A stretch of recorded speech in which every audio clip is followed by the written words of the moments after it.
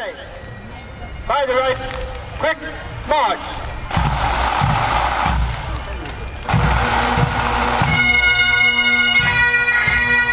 And that's where we're closing again for our second country. We got some distance right on Championship. All the fans here from all over the world.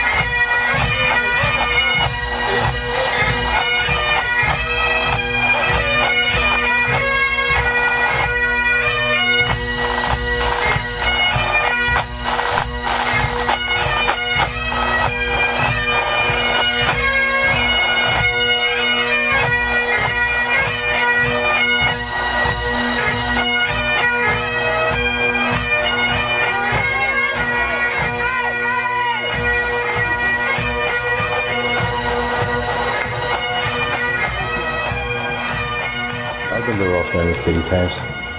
And what happens is, they start outside the village. You hear the orange men before you see them.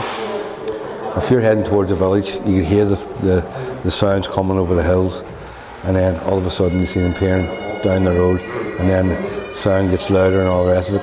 And what I noticed the first time I'd been to Rossmore, the first time was about 1989 or something like that, and I have pictures from then. Rossmore is a black march, so there's a lot of temperance bans, no alcohol, signs up all around the place, no alcohol. And what happens is the bandsmen, they head over the dunes and the privacy of the sand dunes and stuff like that, and that's where they have a couple of drinks and stuff like that there and relax. But some of the orange men, it's an opportunity, if the weather's half decent, they'll take a walk down to the beach. Some of them will take their shoes off. And there was another photographer down there at the time taking pictures of this. So I walked down anyway, they were still there, they were having a yarn and they were still there when I got down. And I just had an opportunity before they split up to take 3 photographs. But I think I caught it, the umbrella was sitting here.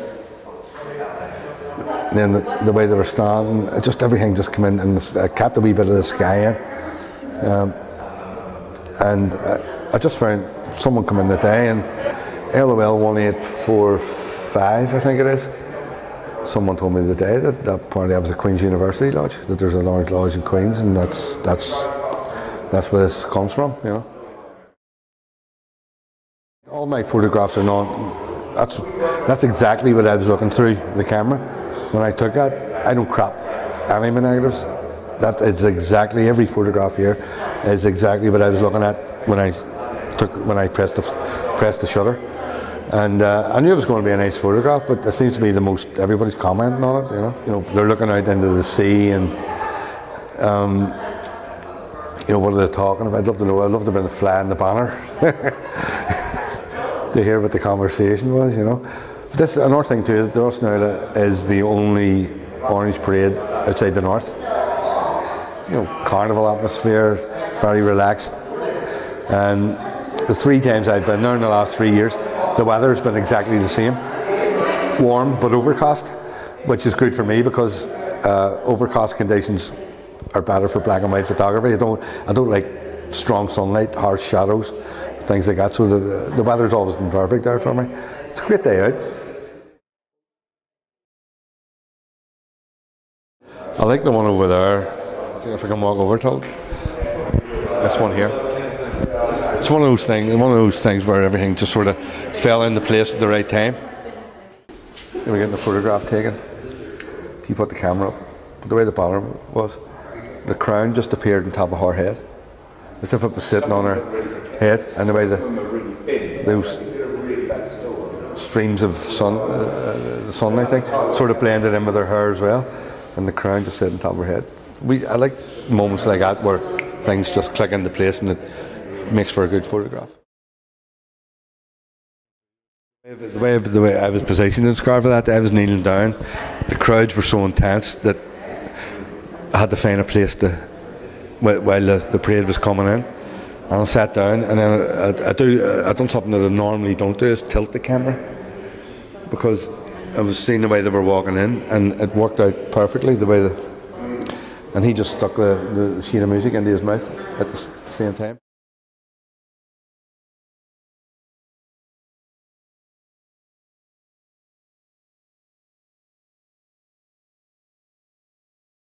I like the way I captured the kid sort of really concentrating on the sheet music, you know. This one here I like because it's a technique called flash burn. It's a simple technique where you lower your shutter speed, especially when it's dark. I think it was a quarter of a second, but with a fill-in flash, and it freezes certain aspects of it, certain highlights of it, but accentuate the movement, and you can almost feel the movement. There's movement in it, and he was hammering away at that drum. The same happened here just after this photograph. This one here was taken, where again, but just a wee slight bit of fill-in flash to lighten up, or else they would have been silhouettes. Just added a wee, not too much detail, but just enough. So it's not very respectful for the Queen to have like pull up her skirt, but there you go.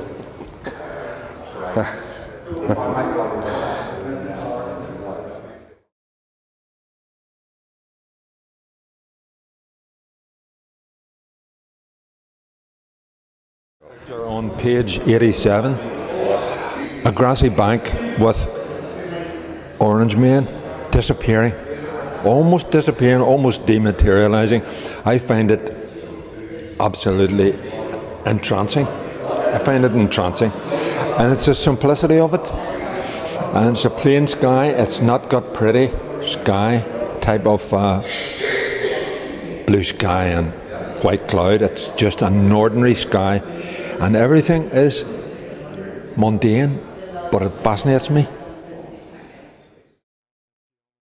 The geometry and the variety of geometrics that's in there, and it just grabs me. I really like it. Circles, angles of.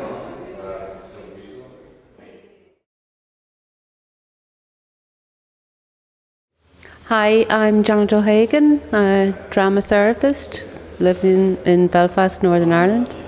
What grabs my attention here is the left arm, the clenched fist behind, supporting the small of the back.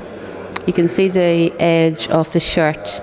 You can see the stark white against the black of the body. You can see the shape of the body.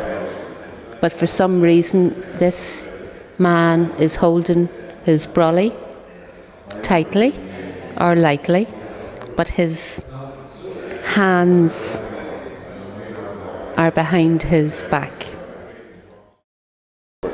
But overall, I like the square shape of the photographs, the squareness, as opposed to rectangular, long ways or sideways, but the squareness, and the squareness seems appropriate. I love the V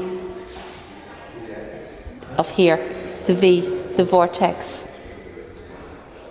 These are like space aliens with their helmets.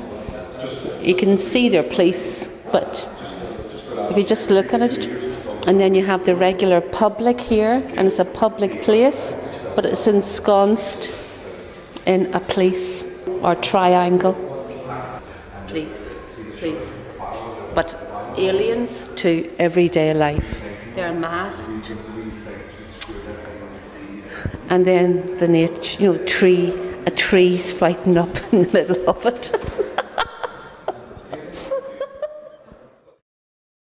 I'm totally impressed. I'm really impressed with Frankie's work. He has sustained something in city centre Belfast that is open to everybody. His eye for capturing human emotion, human feeling, with a tenderness and with an emotion. It's not a malicious thing.